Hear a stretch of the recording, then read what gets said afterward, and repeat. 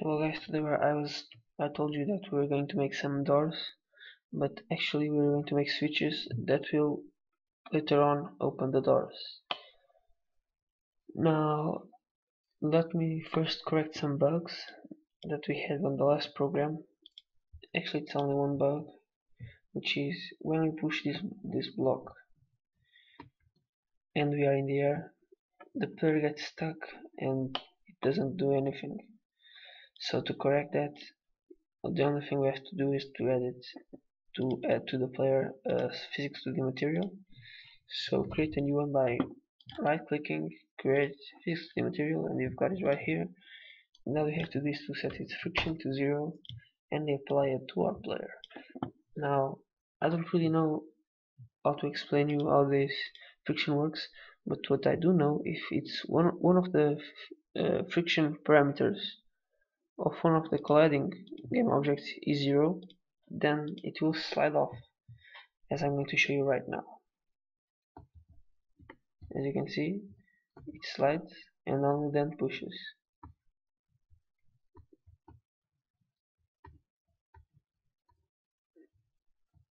Okay, so now we're going to add our switches. Again, I've already made it. Switch. You can also have it by going to the description below, and we're going to make the same process that we made for all the other sprites. Set that to 20, this to multiple, point, true color, apply, sprite editor, slice, and I made them 5 by 8, so 5 by 8, slice, apply, and now we've got our switches over here. Drag them into the sprites folder. Let me close this up and increase this size. Okay, so we've got here our free sprites to create a game object, and just drag the free sprites into our scene. Now this will ask us to name our animation, and the animation will be switch up. And now we have our game object over here created with the animator controller and our animation created for us. By the way, in the animation, make it not loop, so that when you start the scene, the animation just the switch just goes up. And now we're going to create another animation. If you don't have this animation window opened and is selected, just do it. Click on the bar, create new clip, switch down, and do the exact same thing, but instead of putting him, dragging him like this, no, drag him one by one so that they have the reverse order. A second. There you go. Okay, so with this done, we're going to onto our animator controller. This is in the player animation. Click on this switch animation animator that we have here. Click 2 times. We have our 2 animations that we created, and just like we made with our player, let's make some transitions. Actually, only two transitions will be needed. And if you remember, we used the int last time. This time we'll use a bool called go down. Will be set to false by default, and click on the transition to go down, set that to true. Now click on the transition to go back up, set that to false. Click on go down and set to false. With that done, before we go to the code, you first want to click on the switch down animation and also disable loop time. Now let's get to the code.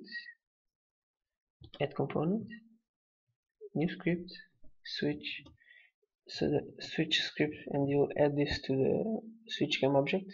Switch script. Wait, script. There you go.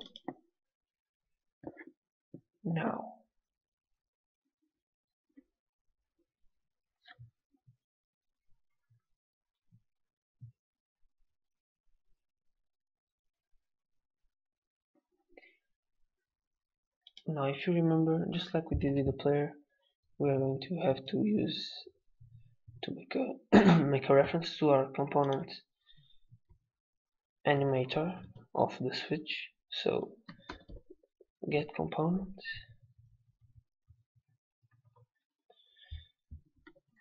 animator, two parentheses, semicolon, and save it. Now what we're going to do is to use two functions which are onTrigger stay and onTrigger exit. You could also use onTrigger enter instead of onTrigger stay, but it would sometimes cause a bug.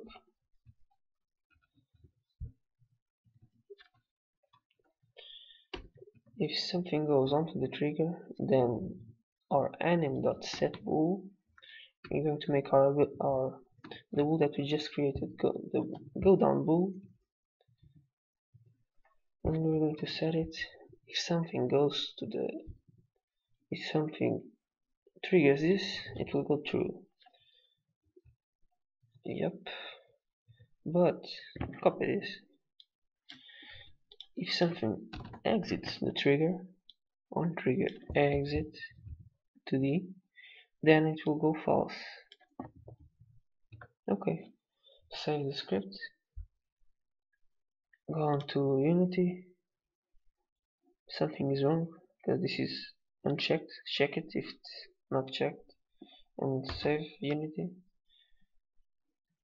We have our switch over here, just grab it closer to the ground, and of course you're going to have to create a physics due to the component box collider and set it to trigger. When you hit play, you can see that our trigger is up, but when we go into it, it goes down. And when you exit it, it goes up again. Now, what if we wanted it to stay down? Well, to do that, go back to your switch script and create a public bool that we will change in inspector if you want. Public bool called sticks. This bool, if this is true, then when something exits the trigger, nothing happens.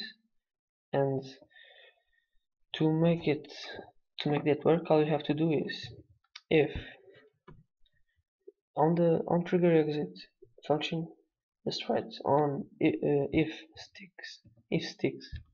So if sticks is true, return.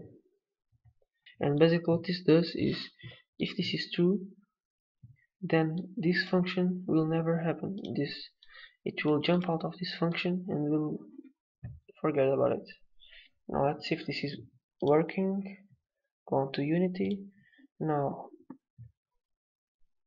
first off, our sticks variable is not checked, so it should work as it worked before, and it does. Now if we check our variable, our sticks variable, when we go there and then exit it, you can see that the switch is still down. Okay, now that's it for today.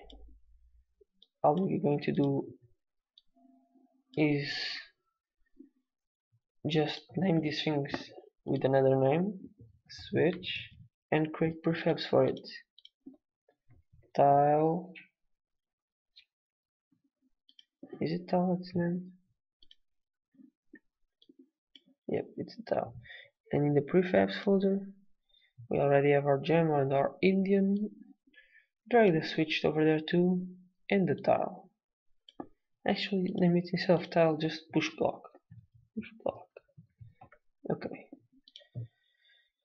And that's it for today, guys. In the next tutorial, I'll be starting to program the doors.